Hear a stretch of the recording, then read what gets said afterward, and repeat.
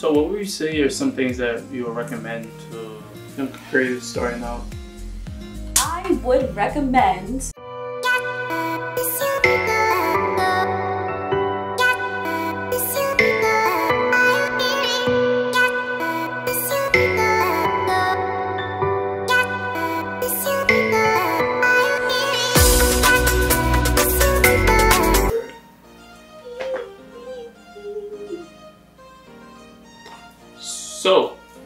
So before we get started, just want to say that we are event and lifestyle photographers and videographers, and we create content for entrepreneurs and small businesses here in South Florida.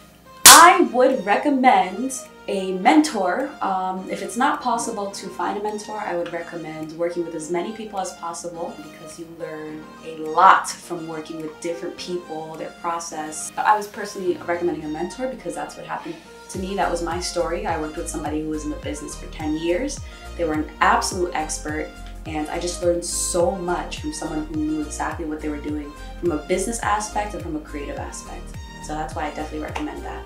Yeah, 100%. I totally agree with that. Mentor is key, even though it's hard sometimes to find the right one, but if you just keep going, keep pushing, you'll definitely come across people that can help you level up in your business. But I recommend just reaching out to companies, brands, other creatives, just shadow people, see how they work, how they deal with clients, how they deal with certain situations, yes, how they, you know, manage, I guess, ultimately their business and the creative aspect. Don't be afraid to slide in someone's DMs and tell them that you want to, you know, follow them, learn some things about their craft that you can apply to your business or apply to your skill set. And don't compare yourself to others. I would say starting out, it kind of hindered me in a sense and lowered my confidence in my skill set when I was comparing myself compared to like other photographers and videographers out there.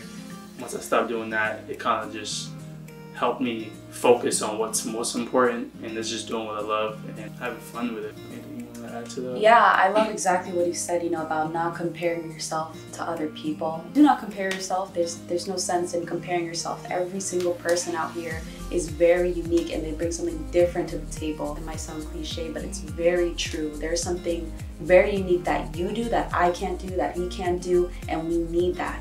So I really encourage you, just stop focusing on other people. Think about what you do that helps other people right now. You can ask your friends, your family, people that are close to you, your support system, what am I good at helping other people with?